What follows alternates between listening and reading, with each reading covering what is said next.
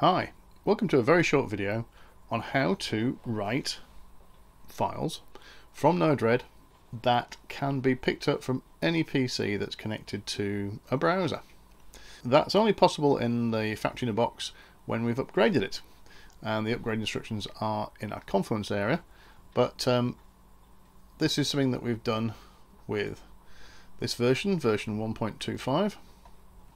As well as upgrading the version, we've also made the settings.js file accessible. So as well as, I think we've already talked about pgadmin 4 about the backup and restore, so this particular one we'll focus on Node-RED and Node-RED alone. So the area that we're going to look at is, if we look in our file directory, once we've updated the whole factory in a box containers, we will find that we now have four, I'll just do ls minus al, we have four links or symlinks with simple names like mosquito-data, node-red-data, pgadmin-data and postgres-data pointing to Docker volumes. Now the permissions have been changed, so that's accessible by the user Pi. However, the contents of those files actually often, or in most cases, are created by the container user. So instead of seeing Pi, you'll see things like 1001, so the user ID and the group ID, because they don't exist on this in this operating system. So that makes some access a little bit awkward. However, let's change directory to Node-RED, to Node-RED data, use tab completion, it's much easier, and we'll see that we have a static directory and a user directory.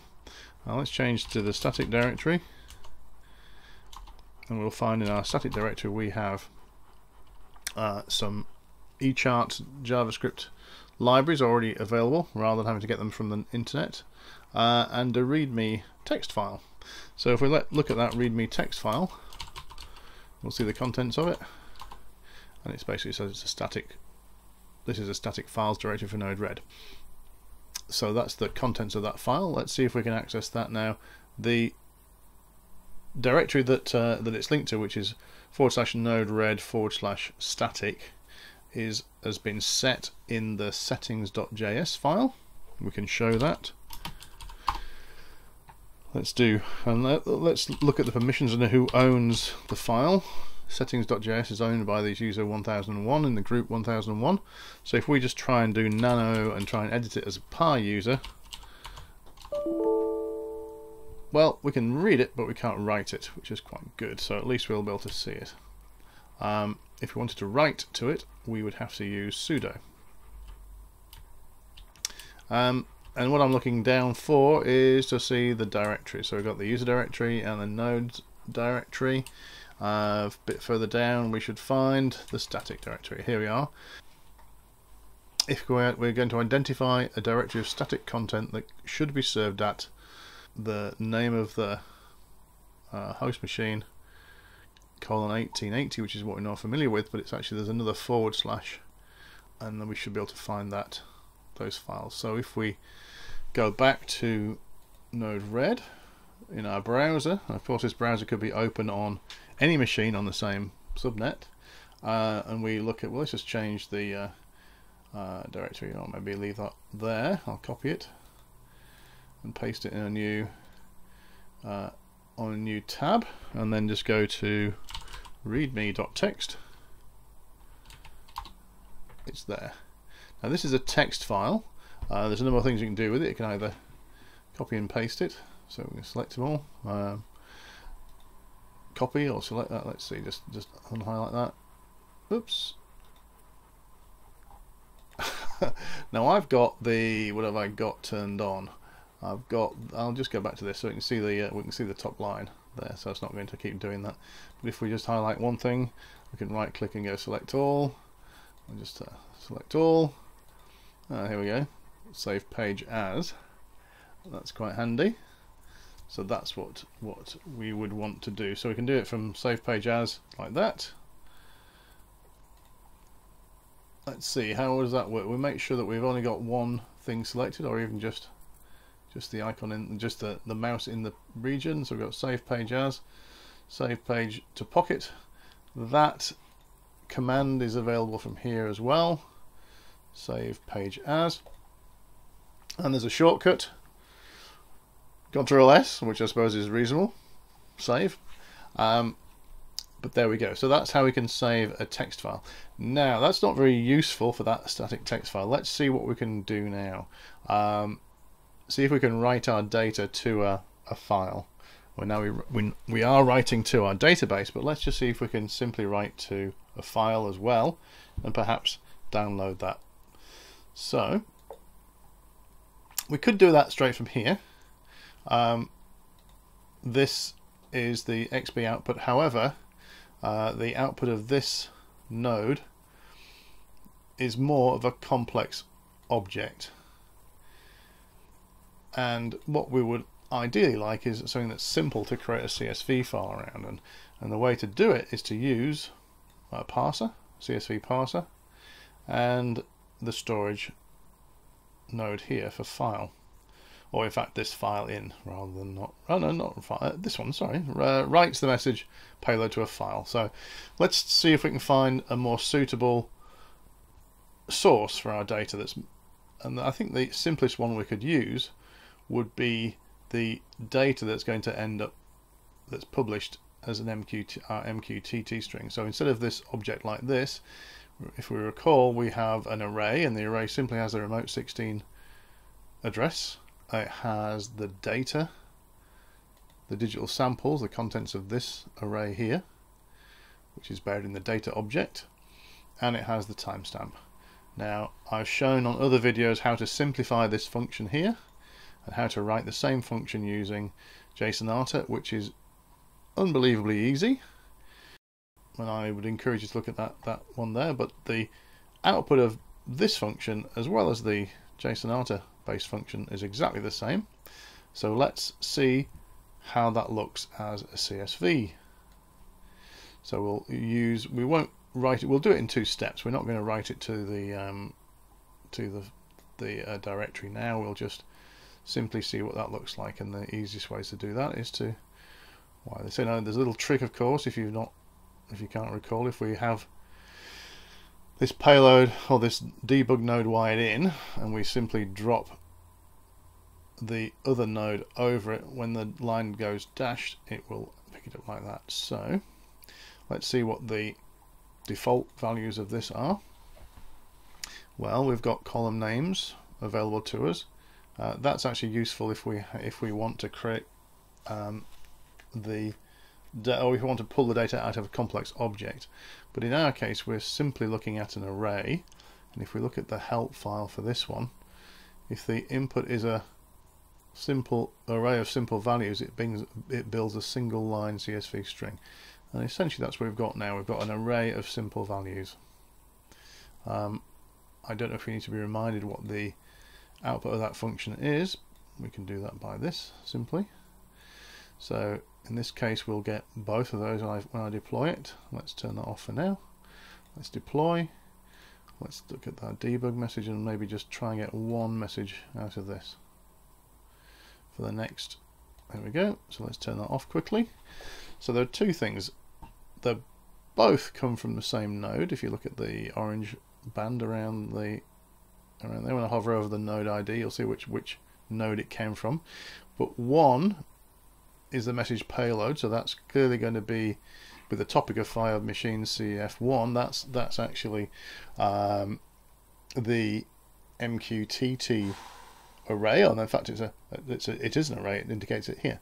So that's our array with 3 values, and this is a string which is ready to go into our CSV file.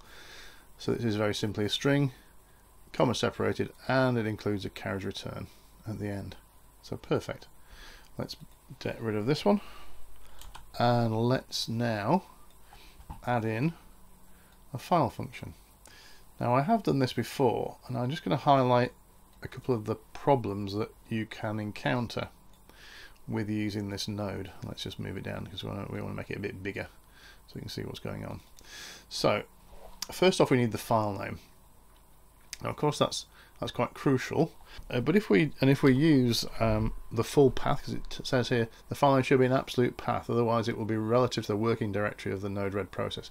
Now the Node-RED process, as far as I'm aware, is going to run in Node-RED, but we also have the directory that we want to use, which is static, and then we could write in there. But if we also want to create maybe a data directory, we can do that straight away, and let's just call this file that we're going to create an events file. So all of everything that passes through that function, which will be normally published as an MQTT stream with that particular topic, will get put into this events.csv file. We want to append to the file. We don't need to add a new line because we've already got one, but we will want to create a directory if it doesn't exist. Now this is very important. If you don't, and I'm pretty sure that even if it's not a directory per se, if we just have the events, if we just finish off static and say events.csv, we still want to create and be able to write that, because otherwise that file would have to exist already. And if we create the file and we aren't careful, we can leave it with and if we create it as a par user, we'd have to use sudo, and then it will belong to root. So we'd have to use the chown command to apply or change the user and the group to 1001, both 1001 and 1001. We can avoid all that issue if we just simply allow Node-RED to create the file or the directory if it doesn't exist. Encoding UTF-8, for example, or the default.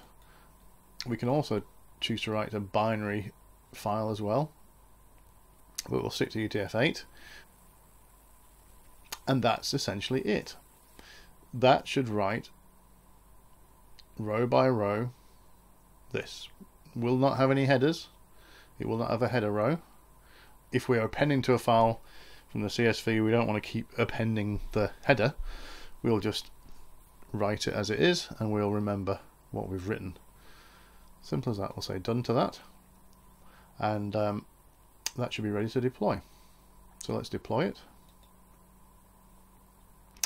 And if we allow that payload to be published, I think we should still see the same string as this.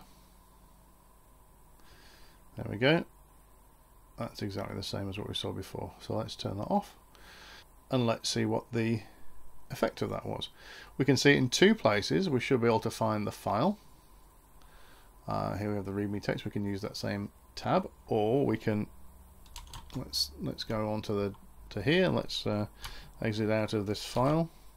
Let's do an ls, look at the directory where you want to change directory to static, and we should now have a data directory, which we do,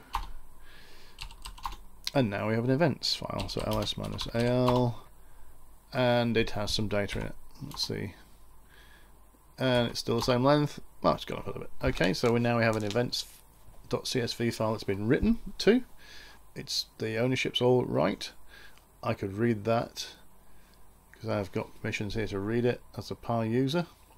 I can do cat events without any problems, but that's not much good on the Raspberry Pi itself. So let's see how we can get it into Excel. So let's go back to our browser, and this browser is running on my PC, and here we have the file we showed up already. If we just change that instead of readme text to, we need the data directory, and we need events.csv,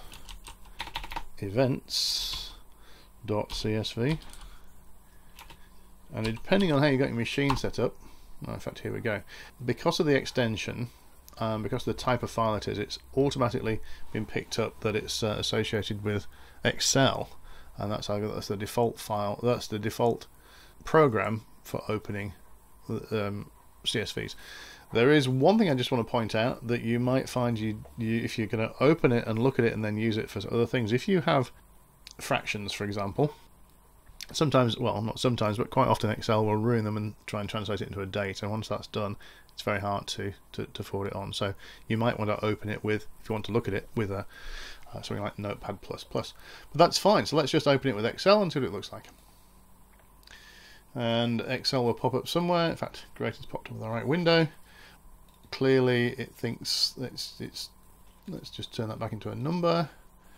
Oh, wrong file, wrong column. Let's turn that into a number. Let's lose the decimal places. And here we have the data that we've got. We can it's on our machine. We can do what we like with it. It's at the moment it's read only, and off we go. So so that's how we can get data very, very simply from Node-RED.